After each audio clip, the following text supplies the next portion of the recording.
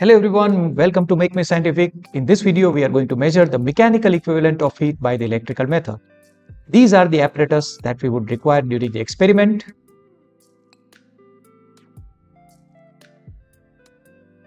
The positive terminal of the battery is connected to the positive terminal of the ammeter. The negative terminal of the ammeter goes into end A of the calorimeter, and that end A has to be connected with the positive terminal of the voltmeter.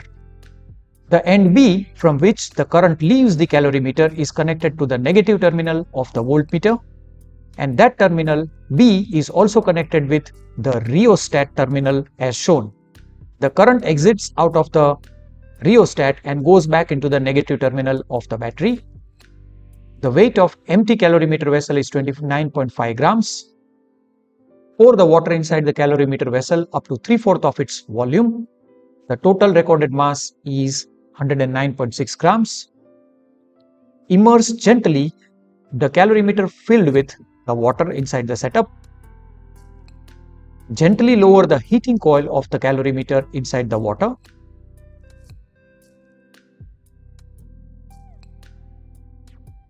Gently lower the thermometer inside the calorimeter setup.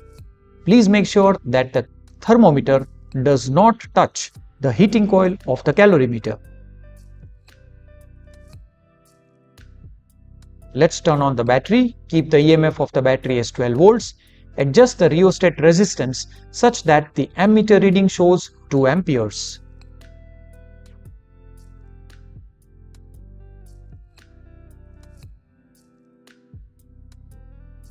The corresponding potential difference across two ends of the calorimeter is 2 volts.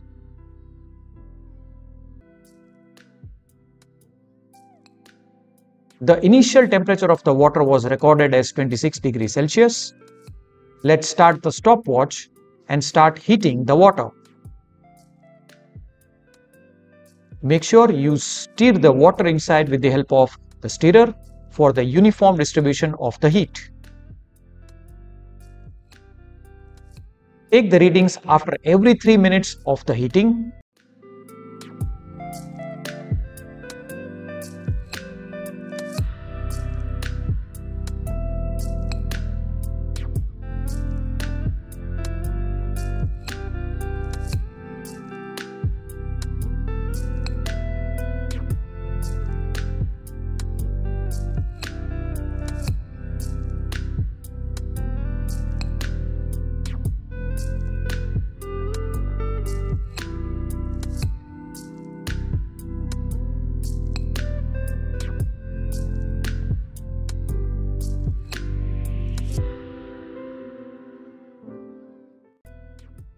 Let's turn off the battery and allow the setup to cool. Similarly, take the readings of cooling after every 3 minutes.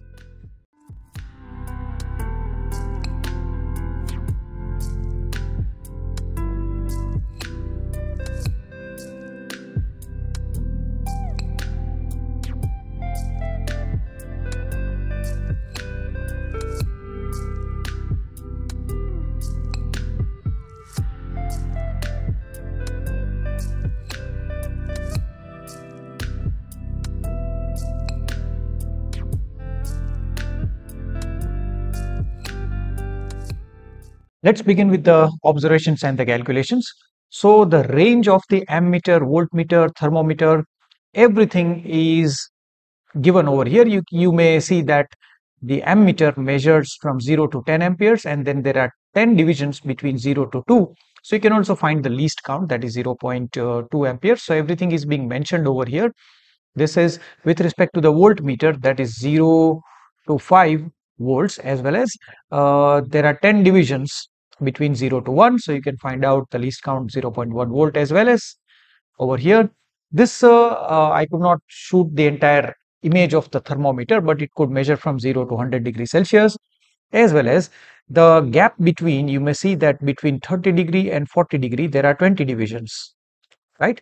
So that means one division corresponds to 0.5, right? So all those details are being mentioned over here.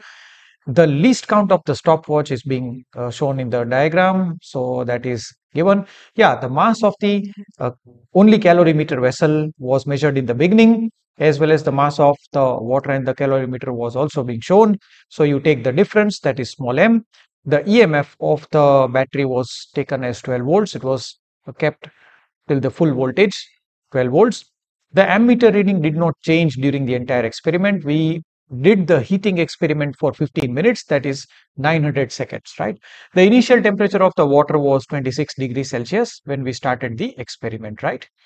This is our observation table. All the data are being mentioned over here very clearly.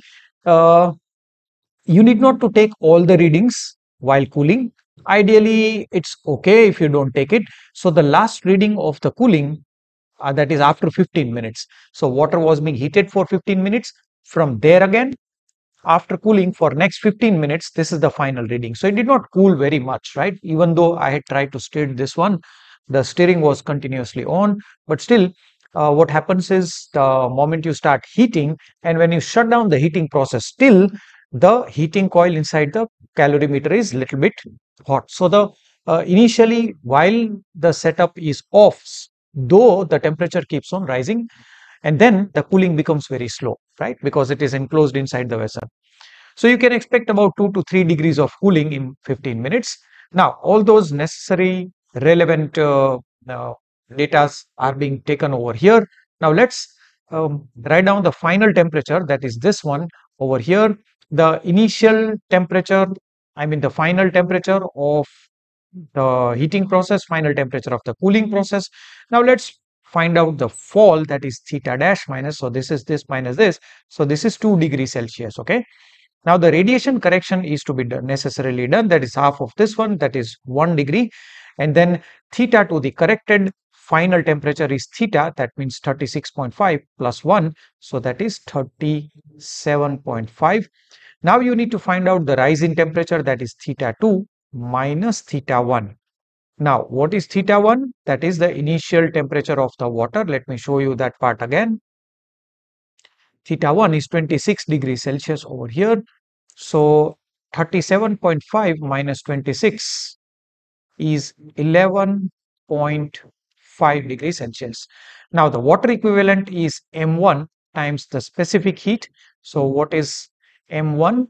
M1 is the mass of the copper vessel. So it is 29.5 into 0.1. So that is 2.95. That is small w, right? Now we are going to plug in all the data over here. Let's run the calculation. So J is equal to VIT into 10 to the power 7 ergs is actually 1 joule per calorie divided by, that is M plus W, okay, times 1 upon theta 2 minus theta 1. So let's plug in all the values and let me use a pen. Okay, I may enlarge this one, this portion. Okay, voltage throughout the entire experiment was kept as 2 volts. Everything is in SI unit. The current was 2 amperes. Time should be in SI units, that is 900 seconds. By the way, this time is the time for the heating, time for which you had passed on the current, that was 900 seconds, divided by this small m. Now let's find out what is this small m. That is the mass of water taken in the calorimeter. So only the mass of water. So let's find out what is the mass of water. That is 109. No, that is only 80.1. That is the mass of the water. So 80.1. So that is 80.1 plus small w is 2.95 multiplied by 1 upon theta 2 minus theta 1, that is 11.5 times 1 joule per calorie. Now if you solve this using the calculator, you will get this approximately 3.7. I did it already.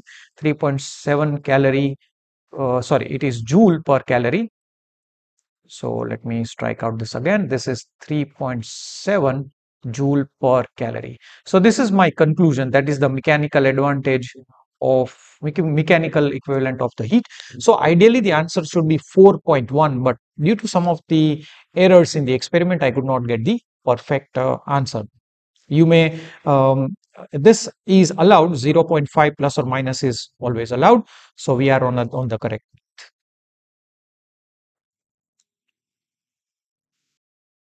I hope the experiment was helpful. Thank you very much for watching the video.